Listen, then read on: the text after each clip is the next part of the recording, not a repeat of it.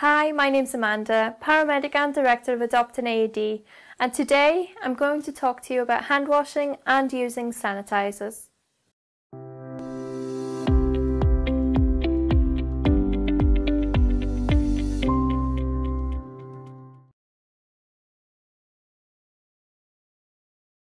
It is vital to keep our hands clean on a daily basis, but more so now more than ever in today's situation with the coronavirus. Keeping our hands clean is the first step to avoiding illness and stopping the spread of germs to others. Due to the coronavirus, a lot of people have bought up all hand sanitizers, but it isn't perfect and doesn't last as long as people think. According to a survey carried out in 2010, more than half of the people involved thought that hand sanitizers lasted longer than they actually really do. There are important differences between them. The main one being hand sanitizers doesn't remove all germs, such as norovirus, parasites, Clostridium difficile, and even harmful chemicals and heavy metals. The Centers for Disease Control and Prevention, CDC, recommend cleaning your hands in a specific way for maximum effort. This can be seen in our other videos and articles. Ensuring you wash your hands with clean running water after using the correct washing technique will ensure the removal of harmful germs. Throughout many countries, they have now adopted the concept of washing your hands for a minimum of 20 to 30 seconds to ensure a good thorough clean. Within a pre-hospital environment, as doctors, paramedics, technicians and ambulance care assistants, we use hand sanitizers for situations where we are unable to get to a wash basin.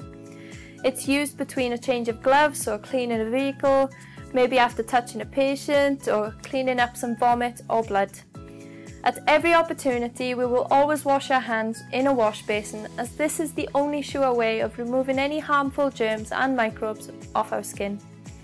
When buying hand sanitizers, it is important to buy one with an alcohol content of 60% or more and in date. If it isn't in date, it will not do the job it's meant to, purposefully removing germs. The thing with hand sanitizers is that they don't protect you long term.